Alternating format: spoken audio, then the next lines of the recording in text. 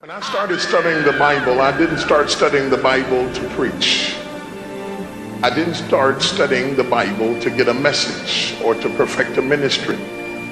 Nor did I start studying scriptures so that I might be able to argue theologically with those who are astute in scriptures to prove my ecclesiastical and theological persuasions. I started reading the Word of God because I was drowning. And I needed desperately to find a lifeline or a reason to keep living.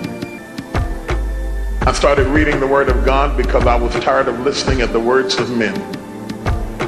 I was tired of their counsel and their thoughts and their fodder.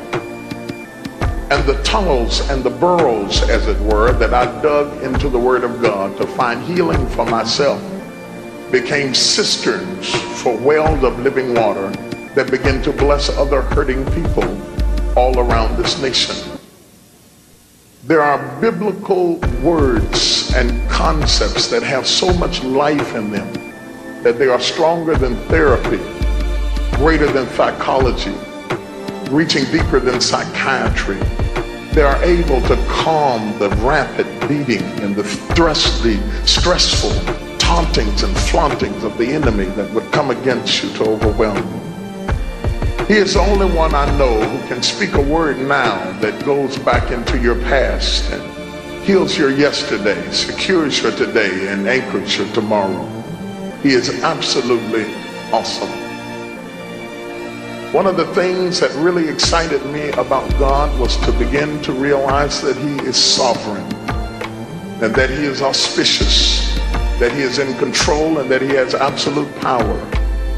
It was interesting to me to find out that He foreknew me, that He knew me before I was born, that my mother and father did not get their first look at me. They were not the first ones to see me, that God had searched me before there was a where or when or this or that He had chosen me, that He had monitored my mother's pregnancy, that He had secured me, that He had protected me in the womb. That in fact, before He had formed me in the belly, as He said to Jeremiah, He says, I knew thee, I ordained thee, and I sanctified thee to be a prophet unto the nations. I did it before that you might be, all right? Before speaks to the past, to be speaks to the future.